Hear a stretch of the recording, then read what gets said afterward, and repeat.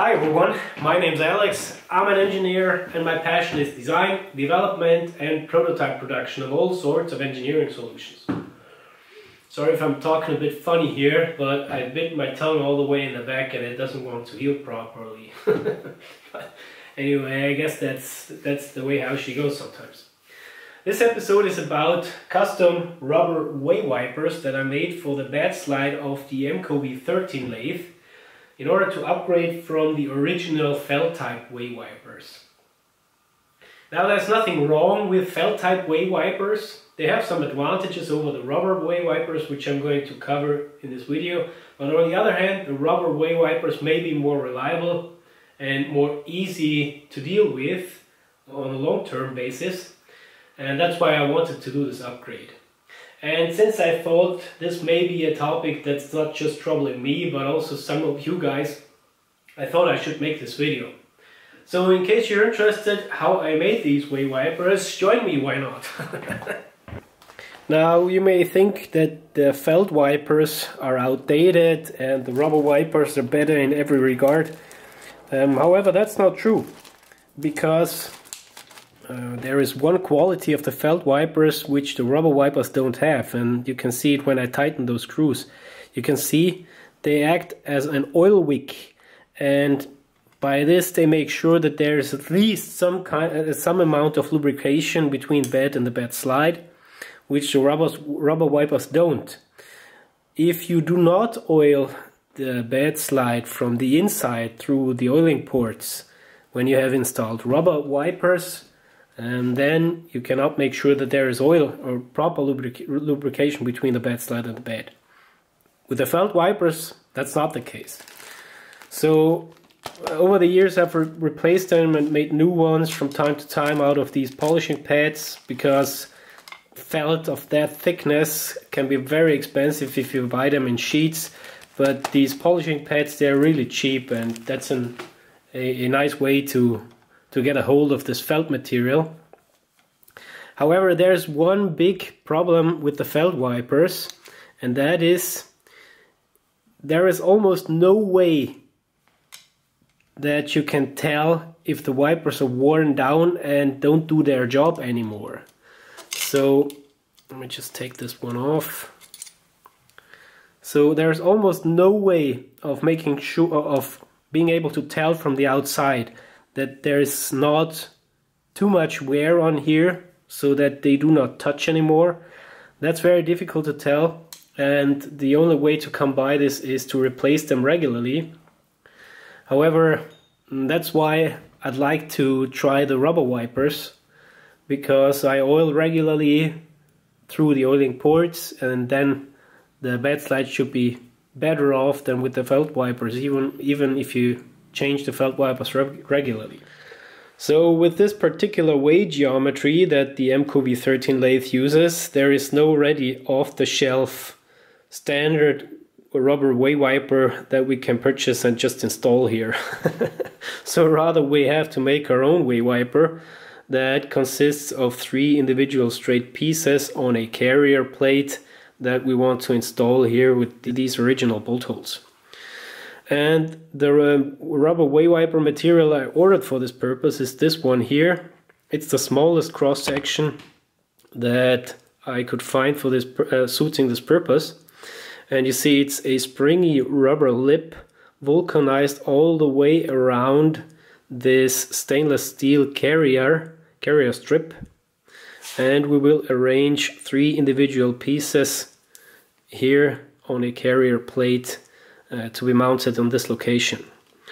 Now the particular type I ordered is this one here, in case you wonder, and that's the company I ordered it from. It's a German company, not affiliated with them. I paid the full price, but the product is good and I'm really happy with it. Set me back another, what is this, 17 euros.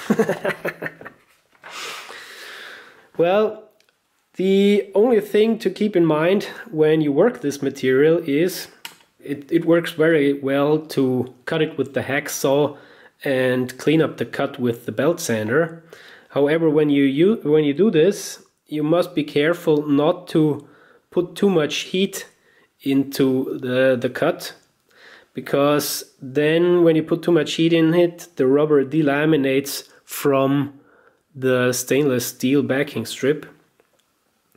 And this is not a fault of the product, it's just the nature of this rubber and steel vulcanization here.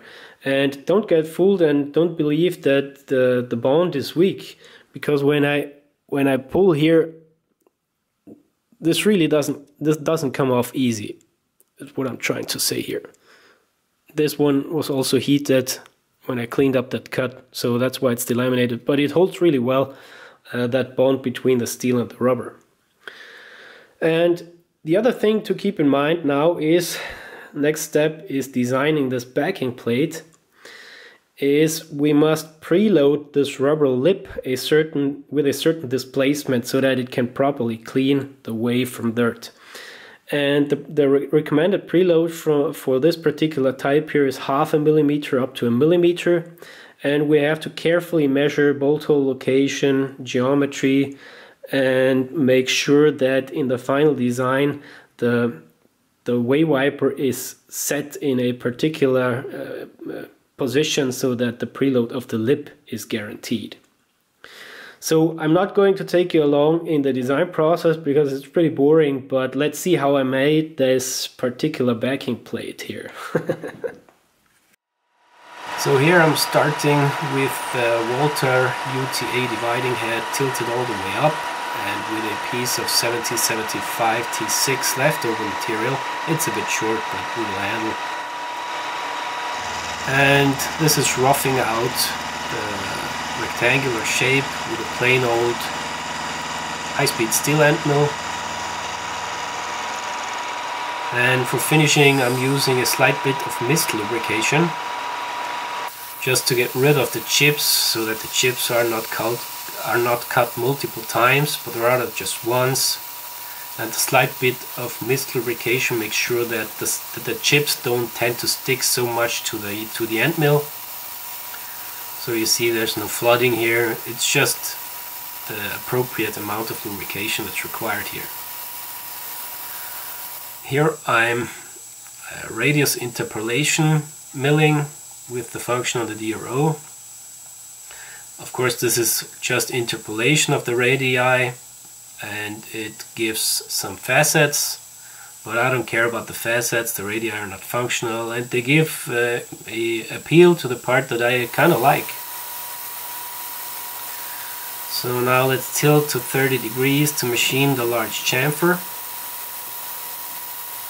That's why this setup with the dividing head is so comfortable for such small pieces.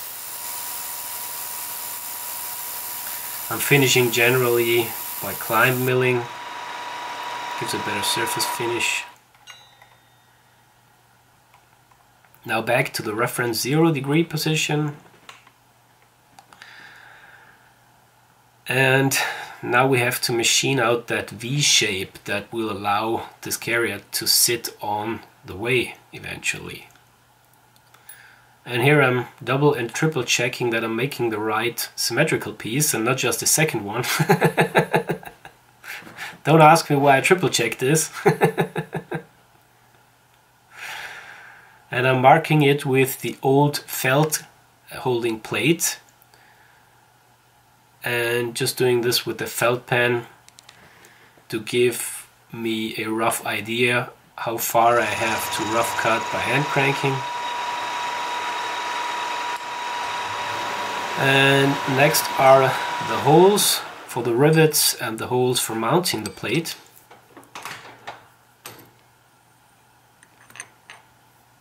So let's do the mounting holes first. And you may note that the spotting process takes me a little time because I'm setting the quill to 0 here in order to spot drill to a certain depth. A depth that will give a spot that is slightly larger than the hole. So thereby, after drilling the hole, we already have a chamfer and save one step in the machining process.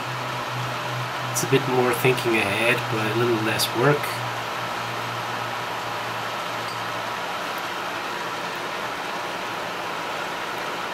So same here, going to the depth that already will give a chamfer after drilling. And drilling the mounting hole here. Those mounting holes, they have little tolerance on the screw diameter, just to make sure that we have the proper preload on the rubber lips.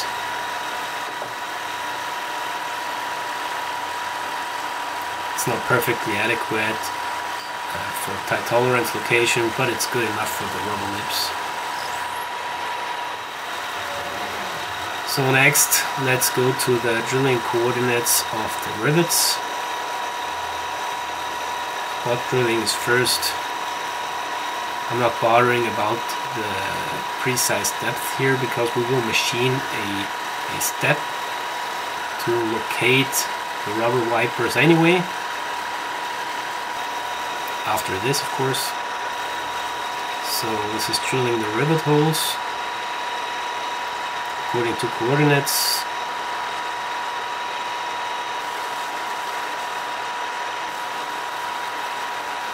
And now let's turn the dividing head to 25-degree position and machine the step.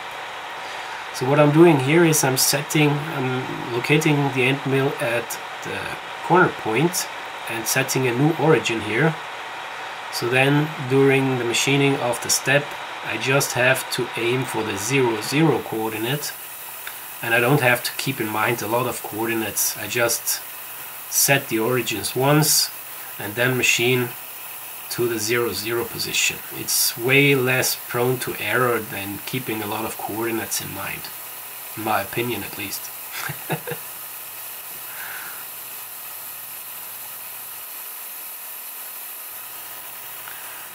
So same here, going to the corner point coordinate, setting a new origin, and then I just have to aim for 0, 0 position.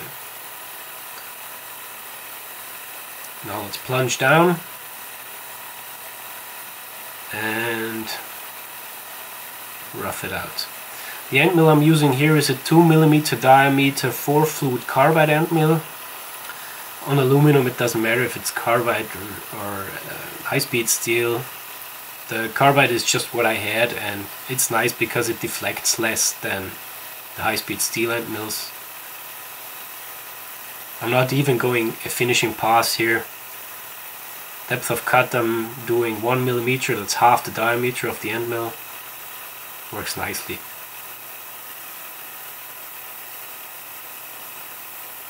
Mist cooling here is very important to get the chips away from the end mill and make sure that the chips are not smashed onto the surface again and cut twice or even more.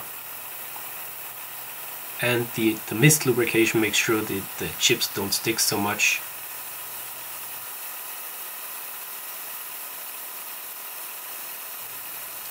I'm just happy that the chuck jaws are patient and don't open up by themselves because they feel that way.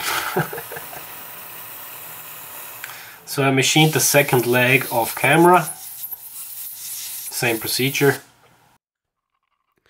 So all that's left now is to hog out this piece here and this piece here. And here we have to be careful about the coordinates of the corner points, to have a proper transition from this edge into this edge into this edge. So going back to the 0 degree reference position, easy with the direct indexing disc of the Walter dividing head. And now let's set us some new origins in the corner points. We had those before, but with the dividing head tilted respectively. So we have to set some new ones.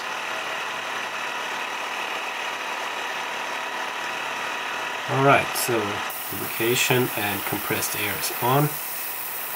That's too much. Just a tiny bit. Plunging down to the step depth. And finishing out that corner.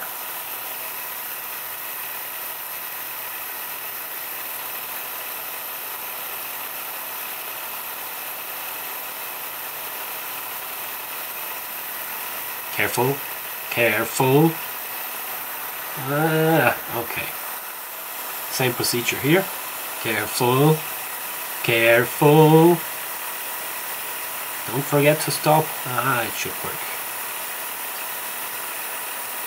Alright.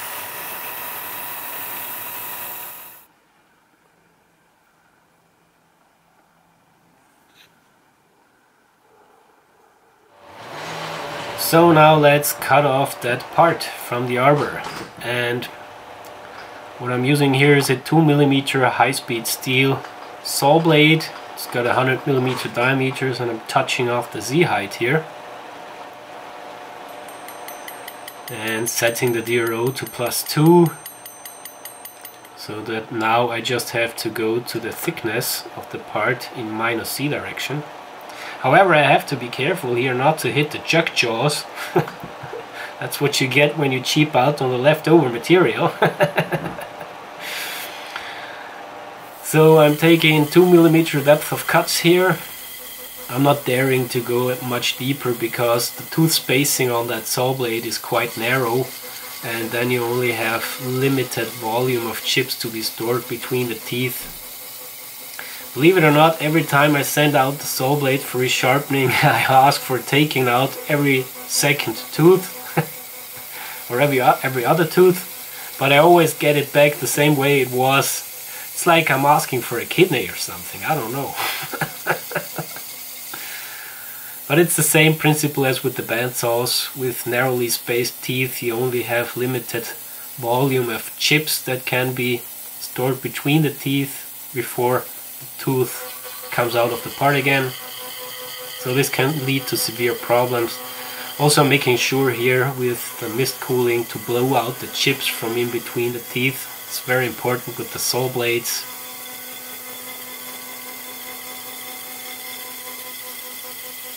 That's it.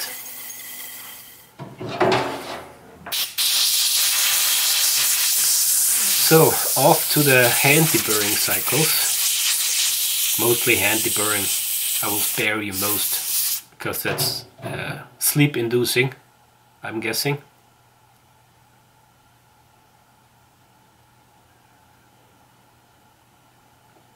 So we should be able to work with that, I guess.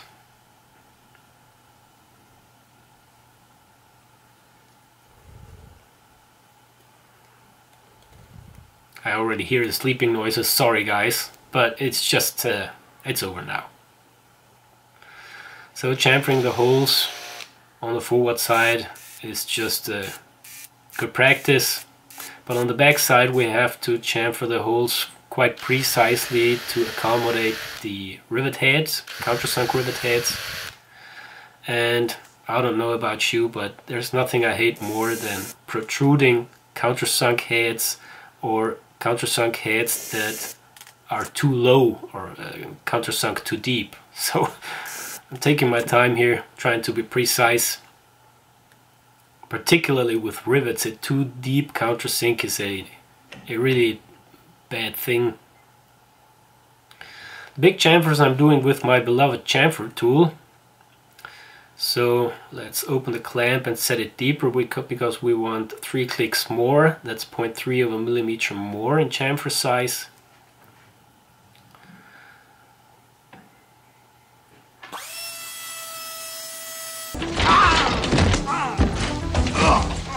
Is it safe?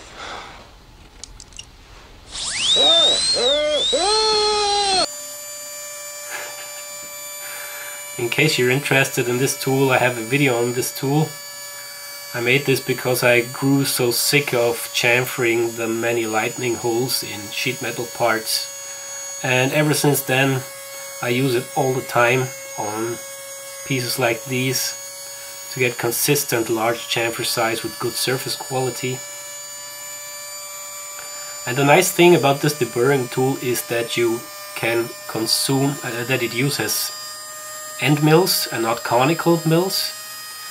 So you can consume all the circumference of that end mill before you have to replace it. And that's the nice thing. It's very economical, that tool, on the end mills. So, should work out, I guess.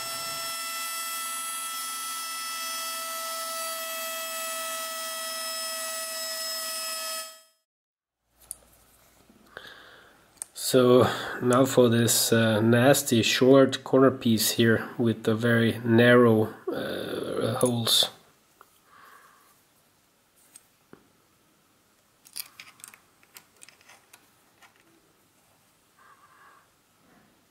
So I'm drilling according to coordinates here, at least distances between the hole and distance from the back edge that I'm using to register the part here in this little jig,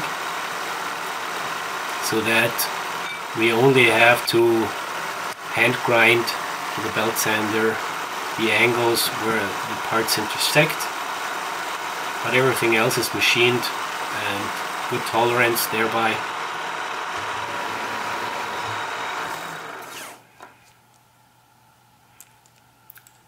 This carrier strip on the rubber wave wiper material is stainless steel, so I'm making sure to put some lubrication on the drill. The drill is 2mm diameter, the rivets are also 2mm diameter. No need to ream this here because the solid rivets do expand in their holes. That's a big benefit in contrast to the blind rivets.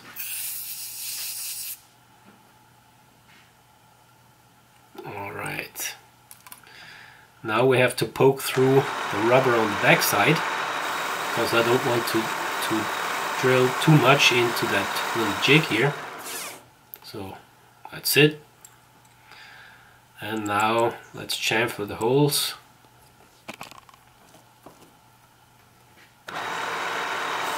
Hit the camera.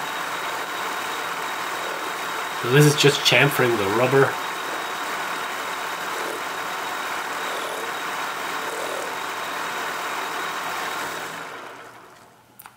Right.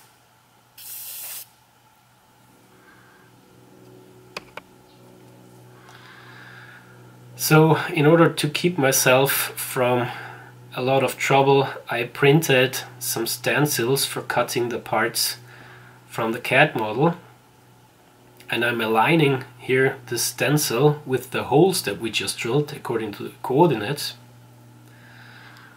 so that we will have hopefully little trouble to grind these corners. It's a little iffy with that tiny template to align it with the holes here, but the principle is sound, I think, if you're patient. And now I'm using just a plain old knife to mark the rubber.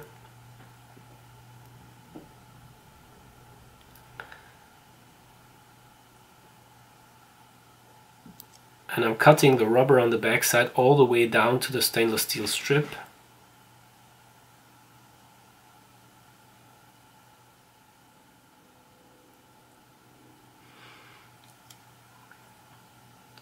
It's a nasty tiny piece, alright.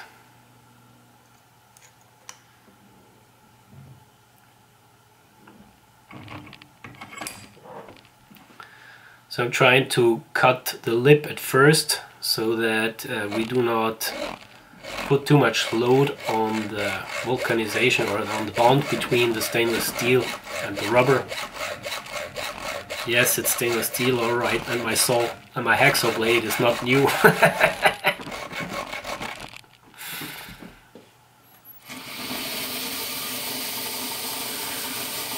And this is the way how I finish those cuts. The belt I'm using here is just a torn off piece of a 3M Trisact finishing belt. I use a narrow torn off piece here because it's just more convenient, because you don't have to mind your fingers so much. And I'm using a very slow belt speed here to keep the part from heating up too much. We've already discussed this. And I have to fiddle around here with the light, because otherwise I can't see that scoring mark from the knife that we just made before. But here it should work, I think.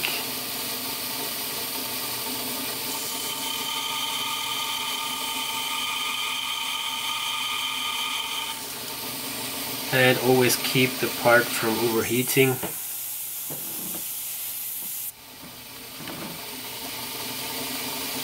And I'm using a little pressure here just to make sure that the lips also grind properly.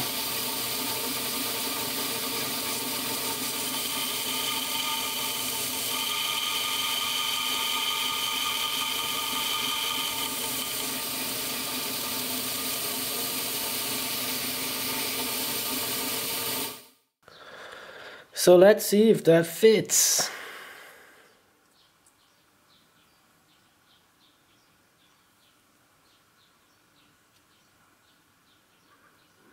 Doesn't look all too bad.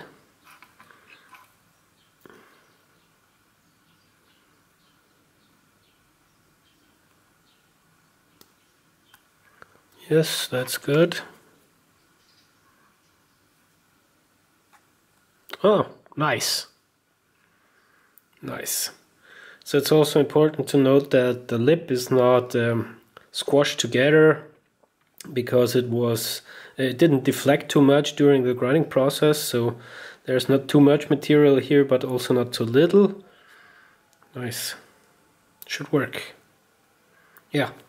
Let me do the other one off camera and then we start the riveting process. Alright, so parts are now fitted and the fitting is quite alright. Lips are not squashed, they are not delaminated, so heat was okay during the sanding or grinding process. Now, since these rivets I purchased long, I didn't purchase them the required length for the job at hand. We have to shorten them. And you may ask, to which length do we shorten them?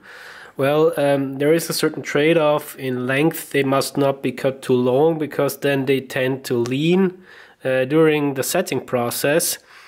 And we mustn't make it too short, because then the strength is inadequate because of the lacking shear strength of a too low head.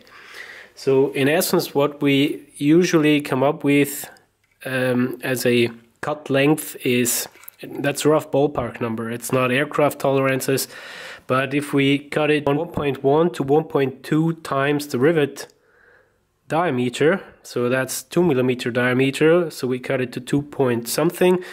This sheet metal here is 2.5, so I use this as a spacer, and I take care to very much cut the rivets parallel to the lower surface, and that's it.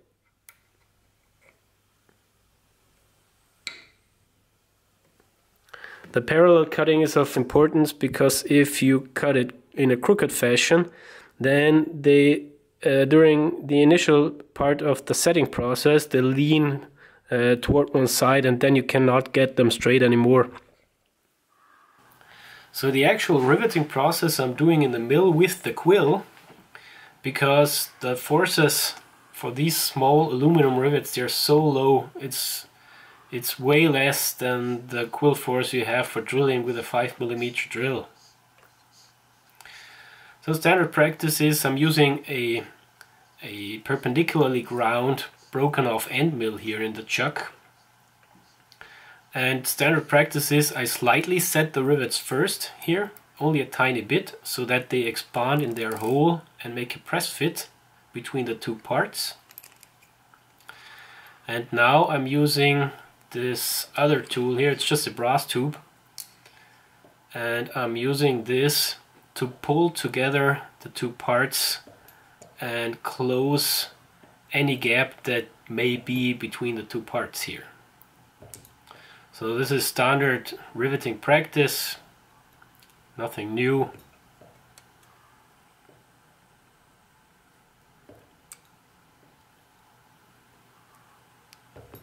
So now we should have closed any gap that may have been there. Now let's go back to the riveting punch, that broken off end mill. And let's set the rivets now. And I try to be very much on center most of the times, unless I have a slightly leaning rivet, then I try to go the other side of the punch to lean it a slightly bit back. The longer the rivets are pre-cut, the more difficult this is. And then I set the rivets so that the rivet head diameter is roughly 1.5 times the rivet shank diameter. That's standard dimensions.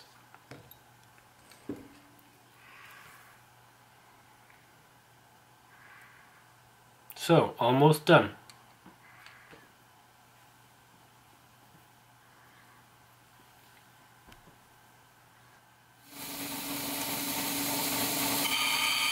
Now we just have to trim off the excess parts of the way wiper material and make sure not to overheat the stainless steel strip.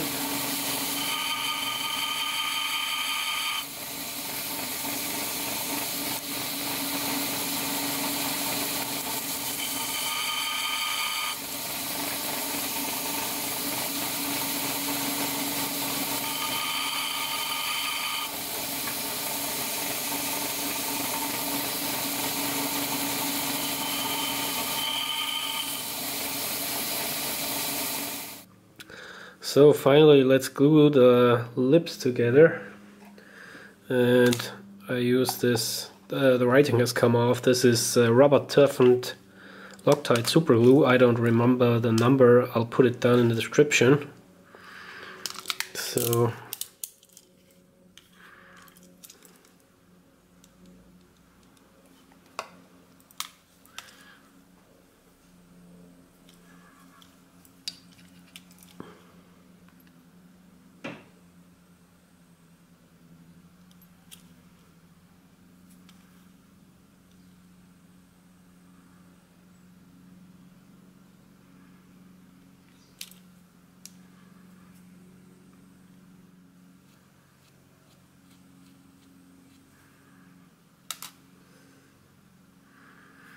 alright, it should work nice to keep the dirt out.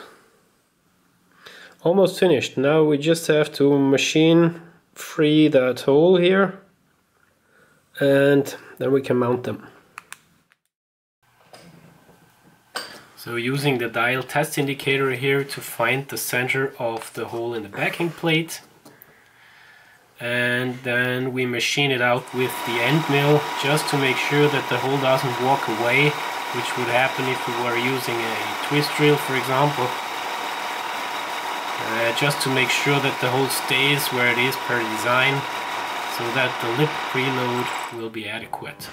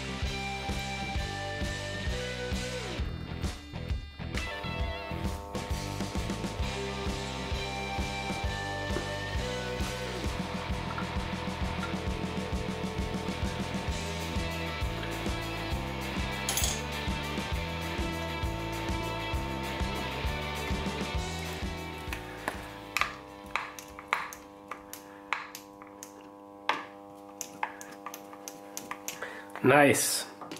The pressure when I'm lubricating by hand feels a little higher now, which is a really good sign. and we can see no oil emerging from the lips, but rather from the sides, which is also a great sign. So that looks really good. You may not be able to see this on camera. You can see here the oil is flowing, and you can see here, and it may be shielded from this sheet here, but the oil is coming out on the sides here as well. So it works nicely. And in contrast to the felt wipers, with the rubber wipers we have a good method to tell if they're working as they're supposed to. Let's see, here we're pushing away some oil, and now when I go back, let's see the reflection, and you can see there are no ridges of oil that I'm dragging.